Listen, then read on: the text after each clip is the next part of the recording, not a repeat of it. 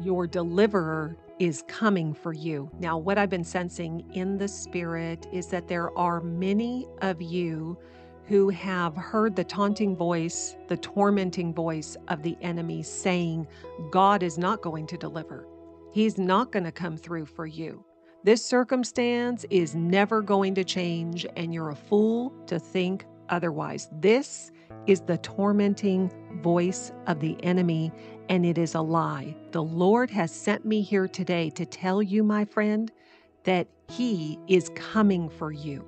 He's coming for you because He is your deliverer. Now, yesterday, when I was in worship, the Lord gave me a vision. My eyes were closed. It wasn't an open eye vision, but it was a vision nonetheless.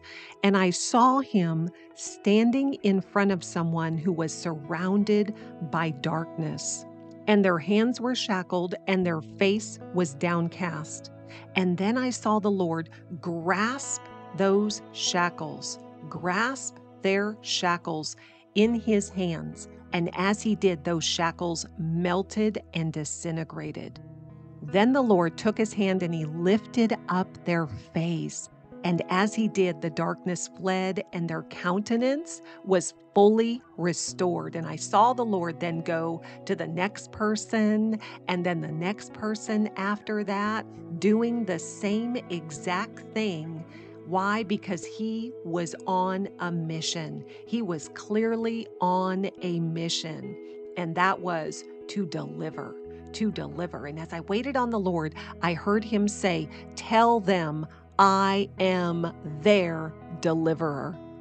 Tell them I am their deliverer and I will do it. And then He gave me Psalms 3, verses 2-3, which says, many are saying of me, God will not deliver him. But you, Lord, are a shield around me, my glory, the one who lifts my head. The one who lifts my head. The CEB version renders that last part this way: you are the one who restores me. The CEV version says, you give me victory and great honor. To lift your head means to bring restoration, to restore your dignity, to restore your honor, to restore your joy. And this includes all that is necessary for that to become your reality. This is what the Lord is saying to you today.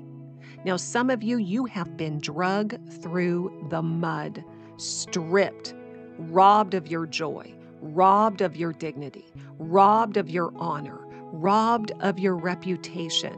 But your faithful God is coming to break the darkness that has been surrounding your life, to deliver you from the limitations that have kept you bound up and held back, and to bring you into a new season of recovery and restoration.